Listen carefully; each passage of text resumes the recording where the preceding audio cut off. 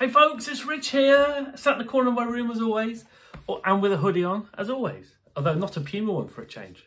Anyway, this is super quick. My video from yesterday, day before, I don't know, lost the plot, about the fact that I tried to make more expensive guitars. And as a bedroom player like me,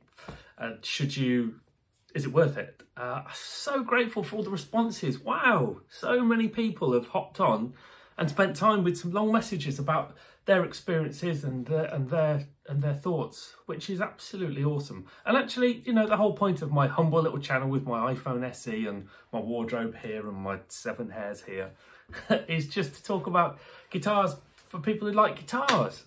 So to read all those comments, and people have taken the time and trouble to do that, and the new subscribers too, so nice of you, is brilliant. And of course those comments, they should then flash up to the other people who have commented on that, so we can all have a read of one another's experiences and opinions. And I think the overriding opinion really is that there's a point, isn't there, where it, as a home player, it doesn't really become worth it to spend too much more money on a guitar. And that's kind of what I think too, really. I love the idea of having, you know, one guitar to rule them all.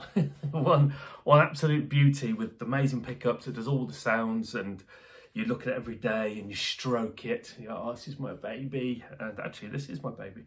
And yeah, but I think unless you've really got money to burn, mind you, even if you do, having had 124 guitars, it's really hard to find one guitar that does everything. I don't think there really is there?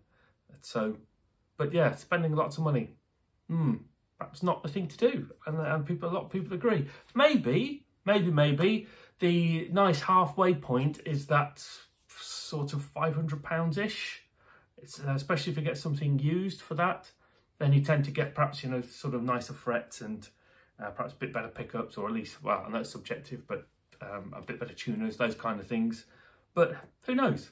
Having said that, I have just bought another Harley Benton. I haven't bought one for a while, a Harley. I'm picking it up later. It's a bit of a drive to go and get it, to be honest, but it'll be worth it. And I'm going to feature it probably tomorrow. And this is poignant because it's used and it's been heavily upgraded as well. So this will be a good exercise in trying shop savvy. And you know, the guy who spent the money doing the bits and bobs to the guitar, he's the one who's, I guess, well, he's probably enjoyed doing it and enjoyed playing it, but lost out ultimately. So yes, so I shall feature that. But the point of this, I'm waffling. Stop waffling, Richard. The point is, thank you very much for all those comments. That's amazing, and all the people, new people who have subscribed, and all of my subscribers. It's awesome. So thanks for being here. I hope you continue to enjoy it. And yes, new Harley Benton review and thoughts coming in the next day or two. Ta-ta for now.